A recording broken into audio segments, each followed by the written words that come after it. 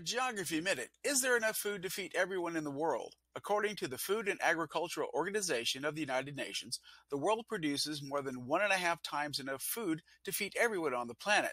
That's already enough to feed 10 billion people, which is the world's projected population peak by the year 2050.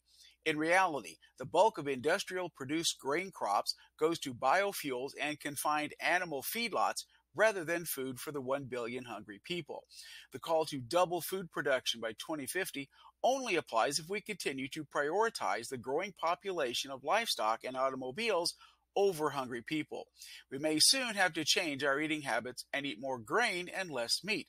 If humans were to eat this grain instead of livestock, the calories from the grain would be more than 20 times more efficient than those from beef.